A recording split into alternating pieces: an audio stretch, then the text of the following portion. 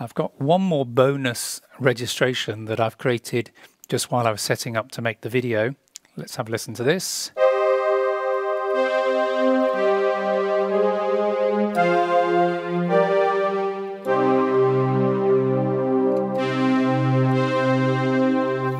And this is using all 4 layers now. And I'm using a tone that I created. Let's get rid of all the layers and splits so you can just hear this tone. I haven't even named the sound. It's a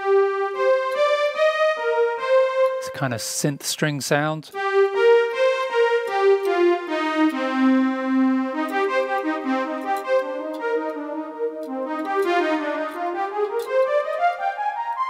Got quite a lot of variety in the velocity, and then underneath that I've just layered that with itself, and then in the lower half of the keyboard layered it with itself and also a synth string tone from the keyboard itself.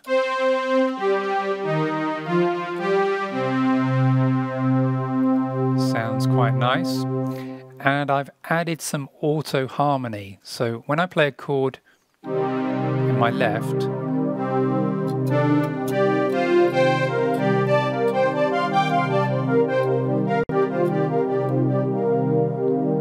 the auto harmony or auto harmonize is adding some extra notes to the single notes that I'm playing here, or I could play chords here.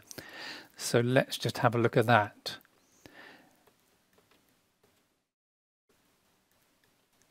And I'm using this, the harmony is adding a fifth. It's adding a fifth on top of, so although I'm playing a G, it's adding a D.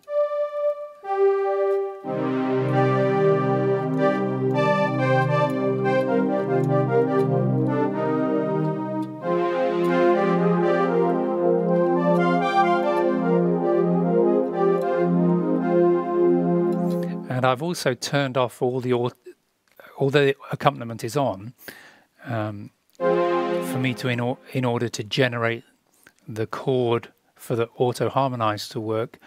There's nothing happening. If we go to rhythm, you can see I've muted everything in the rhythm, so we're not getting that background string sound you sometimes get when you play a chord in your left hand.